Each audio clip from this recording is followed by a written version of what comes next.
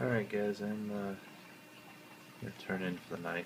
It's getting pretty late, but I'm gonna show you where the Battlecruiser dilemma has gotten to. Alright, here we go. Oh dear. So, still have collision detection turned off, otherwise I'd be dead right now. But look, you can bomb now. Yay! So we can bomb the vents. You notice that the explosion is ripped back from the ship, which is exactly what we want. Oh, and just wait.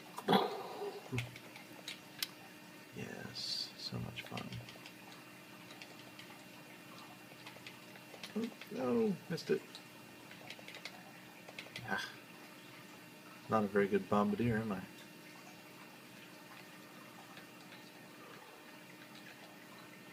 Let's see if we can hit something here.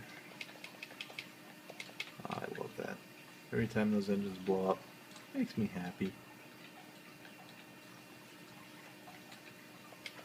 Ah.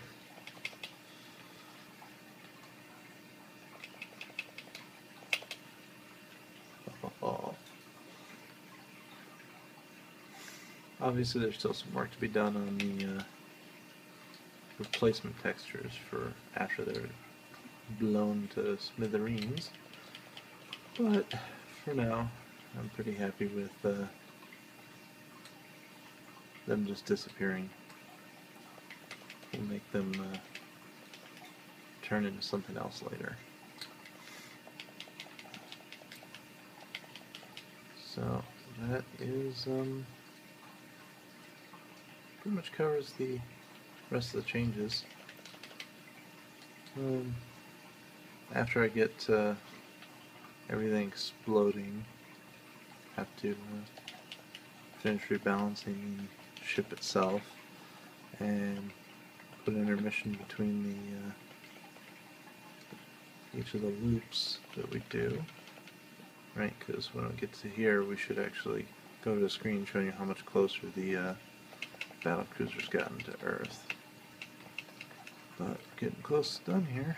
See the light at the end of the tunnel.